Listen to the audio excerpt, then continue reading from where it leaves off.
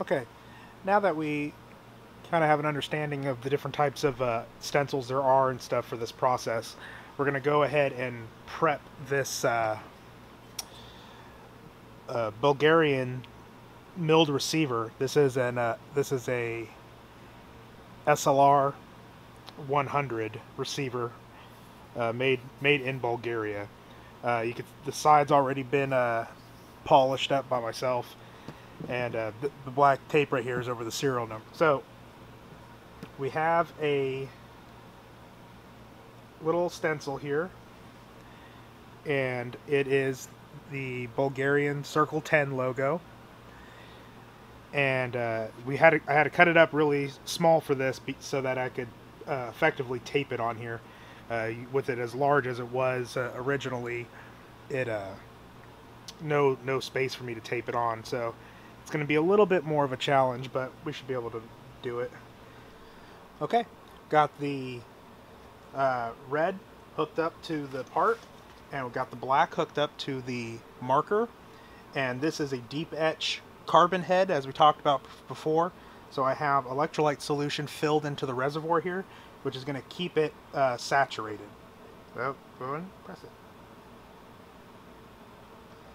And right now with doing this, you can feel it through the marker, feel the buzzing. And now you can hear, and at least I can hear it and see bubbling here.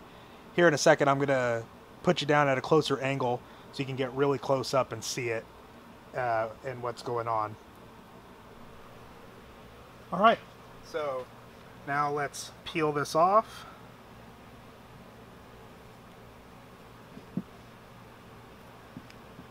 Ooh, it's a little warm. There you go. A really nice Circle 10 etch. It'll look even better when I do a quick blast on it. That'll really crispen the edges up a lot more, although it's pretty crisp right now. Alright, and next we're going to use this other stencil I made with Bulgarian selector markings.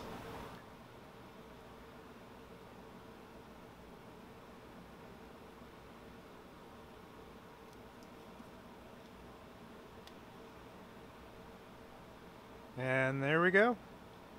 We'll take the tape and stencil off and take a look at it. And there you have it. One Bulgarian selector mark. That looks really good. Really good.